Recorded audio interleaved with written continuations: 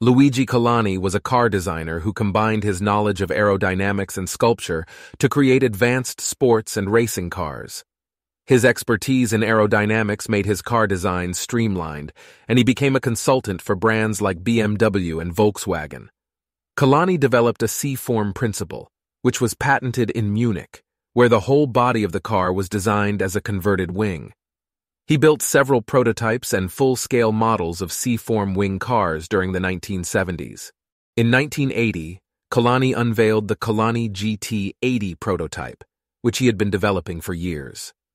The car was a Le Mans-type car for the road, built around the Ford Cosworth V6 engine with a 24-valved engine of 3,400 cubic centimeters with 298 kilowatts at 10,500 revolutions per minute. The car was made of the best materials, making it more expensive than a Rolls-Royce. The GT80 had a coefficient of drag less than 0.2, with a complete wing-shaped body with a sharp trailing edge like an aircraft wing.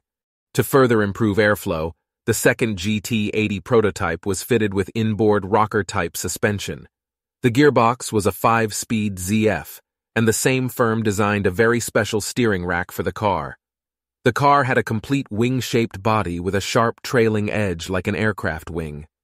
There was no rear window, but a wide-angled video camera into a roof fairing displayed the rear view on a monitor built into the spokeless steering wheel. The Colani GT80 was made of aluminium, handmade for Colani by Marsh Developments in England.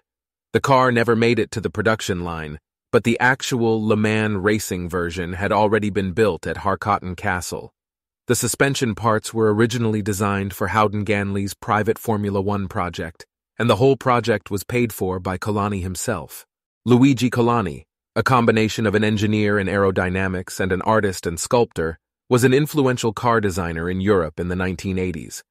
The Colani GT80 was a masterpiece, a Le Mans-type car for the road with innovative features like the complete wing-shaped body and a special steering rack.